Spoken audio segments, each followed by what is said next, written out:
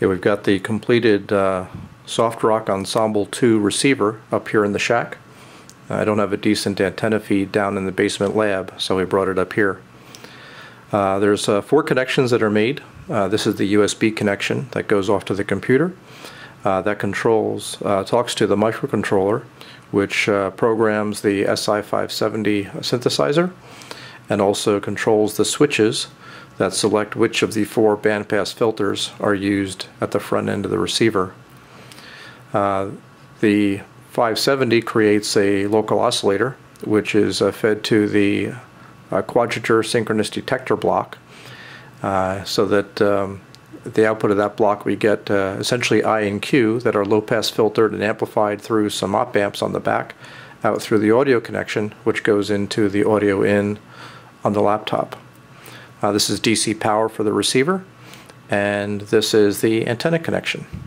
So let's go take a listen to see what we can hear.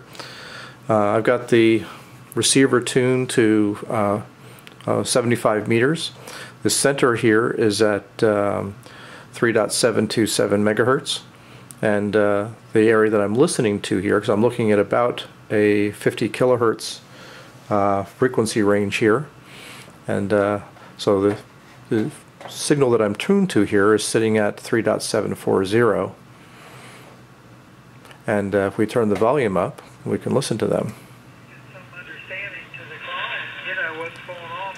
And then with the software here, we can adjust the receiver bandpass filter,